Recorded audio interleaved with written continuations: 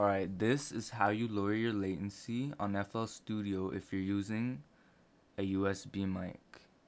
So basically what latency is, it's so when you're recording, if you have high latency, which is bad, you'll hear your voice will be delayed, and that can really throw off your recording, and you don't want that.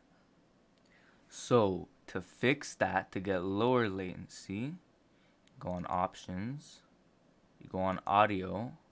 Now most people would tell you to go on ASIO panel and put your buffer size to 256.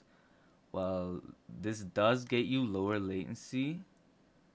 You can go even lower than that by going on ASIO for all on your device, drivers. So click ASIO for all.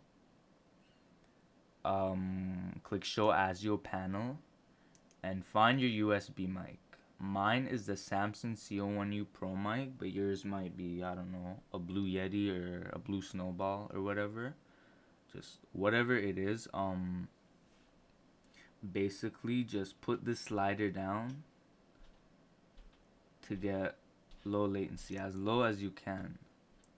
Alright, for me, I can't go all the way down to 64 samples, but you might be able to, but I can't because it'll be too glitchy. And if it is too glitchy, just like raise it up to like 80 or like 100, like 96.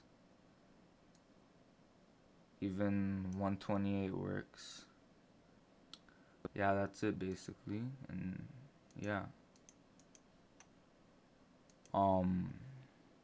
like, subscribe, do all that.